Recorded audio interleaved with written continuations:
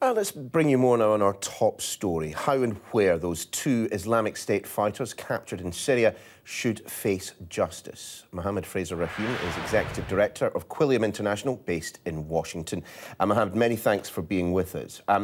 We are, of course, in the early stages of this process, but in your mind, what is the most likely destination for these two members of the Beatles? Guantanamo Bay seems to be getting mentioned an awful lot.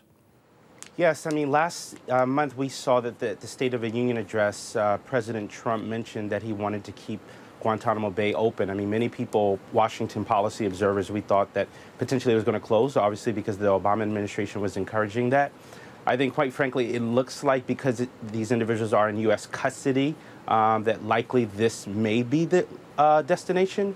But to be quite frank with you, I think as analysts, it would be great to see them go through the legal process and go through this journey of being able to say, be an example to say that you cannot kill innocent lives, that you cannot engage in terrorist actions, and that you will be prosecuted by all the full elements of the law. I think that would send a message, quite frankly, rather than just putting them away in a jail cell that can be used quickly for propaganda use by groups like ISIS or what comes next.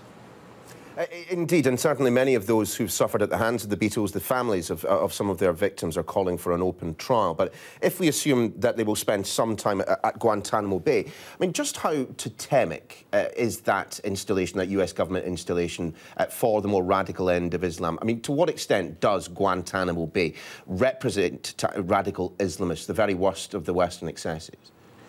It feeds into that narrative that, one, the U.S. is certainly in this quote-unquote existential war against Islam, and that in some way there are human rights abuses that certainly are carried out there. So it feeds into this larger meta-narrative that we continuously hear from extremist groups in this propaganda machine that they're just they're putting out all throughout the world. So in many instances, we have to find a direct alternative to challenge that in a way where we're not feeding into that, whether it's an English language publication or it's in another language in which they use the various forms to get out their message.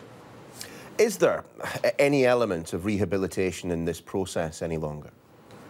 Listen, I used to be a counterterrorism analyst at the U.S. National Counterterrorism Center. I worked for over 10 years on this issue. I would have been one of those analysts ciphering through, trying to decide what do we do with this issue. I can tell you, quite frankly, I worked these problem sets, so I see it and I know it very firsthand. I think what we can do is get as much as intelligence information as possible. We can use that. Perhaps there's networks on the ground that we'll get from them. I can tell you, you're dealing with some of the best folks who are on the ground, and they're working this as we speak. And so we need to use this as an opportunity to gather information, see what's there, to then find ways to prevent attacks so that we don't have to deal with, in any way, the follow-on repercussions that will see some attack in European or American soil as well.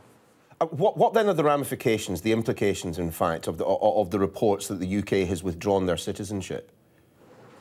You know, I think it's still early to see what, these are big question marks of, what does that mean? I mean, that the citizenship was revoked by the Home Office. Certainly it's a legal quagmire. I think, quite frankly, whether the UK's revoked them or not, there are many other nations throughout the world that have taken individuals in because of their revocation or revoking of their citizenship. I mean, there are a number of locations in Africa, in the Middle East, Central Asia, that will certainly be probably open locations that would receive them. It's a whole legal issue that I think it won't be resolved overnight. This is something will take months, perhaps years, if we don't address this head on as well. Muhammad Fraser Rahim, Executive Director of Quilliam International. Many thanks for joining us. Thank you very much.